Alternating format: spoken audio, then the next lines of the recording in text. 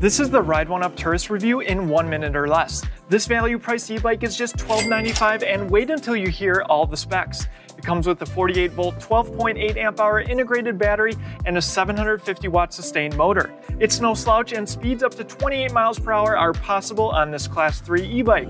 A left-hand thumb throttle is there if you need it. A basic 7-speed thumb shifter in the cockpit is paired with a Shimano Altus derailleur.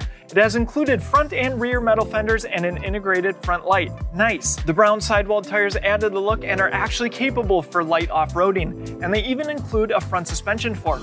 But here's where it really stands out: Zoom hydraulic disc brakes for increased stopping power.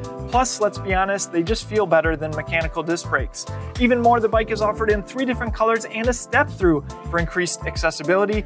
Note the step-through comes with swept-back handlebars, so check it out in the description.